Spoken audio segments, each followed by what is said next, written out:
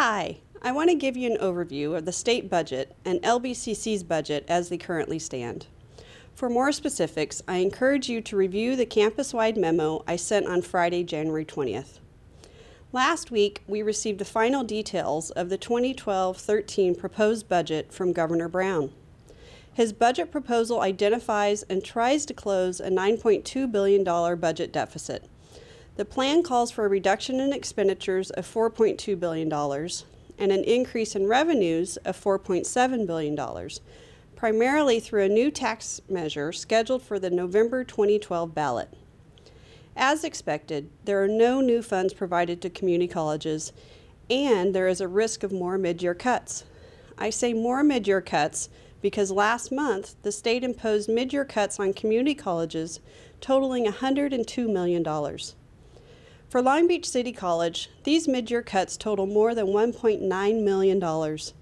Furthermore, we have just learned that the Chancellor's Office will be imposing a deficit factor on community colleges, which equates to additional cuts of $2.4 to $2.9 million. Our adopted budget anticipated cuts of nearly $1 million.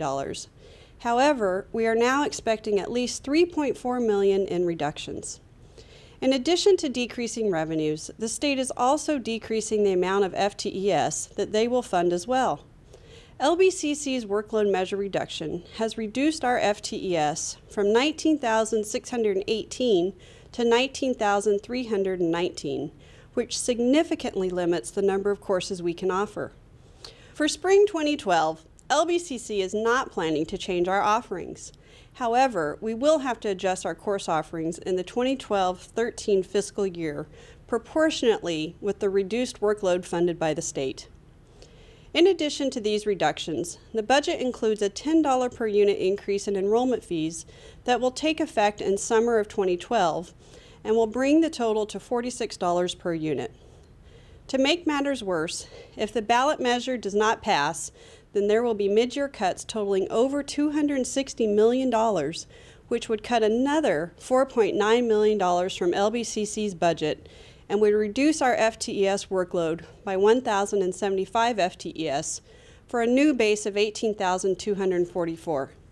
If this happens, our FTES would be down to a level not seen in over a decade. As you can see, our budget challenges continue due to the state's budget mess.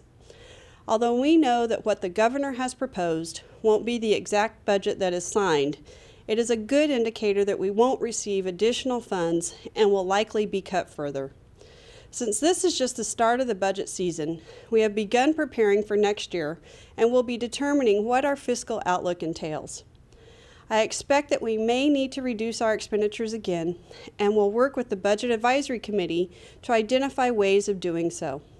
Also, I will be asking CPC to form a task force charged with developing a plan that could be implemented mid-year if the tax measure fails.